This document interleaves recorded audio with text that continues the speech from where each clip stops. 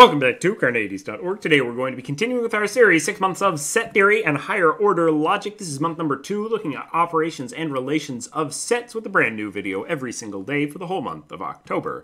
In this video, we're going to be taking a look at what is predication.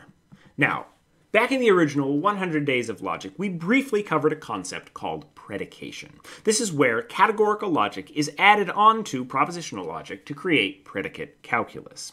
We've not encountered these concepts much in our study of modal logics, but they will become much more important as we move further into set theory and higher order logic. So this is a quick review and a primer for how they're going to be applied to set theory. So simply, predication is a means of stating in logic that a particular object has a particular property. Instead of taking entire statements as the building blocks, as propositional logic does, it allows us to break these statements down into their subjects and predicates and determine the logical relations based on these, adding in categorical logic to propositional logic. If you wanted to say, for example, that this book is read, you can use a capital R to represent is read and a lowercase b to represent this book, therefore representing the statement as RB. Note that neither of these are in italics, which we're using to represent sets and classes, with capitals representing classes and lowercases representing sets in general. If you wanted to say all dogs are mammals, you could represent is a mammal with M and is a dog with D, giving you the statement for all x, mx implies dx.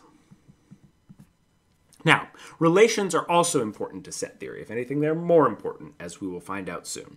They're used to describe when two objects share a particular relation. If we wanted to say my marker is to the left of my pencil, we might use M to represent marker, P to represent pencil, and L to represent to the left of, giving us LMP. Sometimes you'll see this written as MPL or L open bracket MP close bracket. Similarly, we might represent the claim that if one thing is to the left of a second thing, then the second thing is to the right of the first, as for all x and all y, if x is to the left of y, that implies that y is to the right of x. Up next, we're going to be taking a look at how these predicates and relations can be applied to set theory.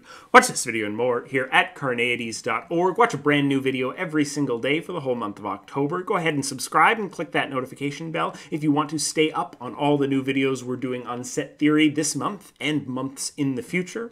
And as always, stay skeptical, everybody.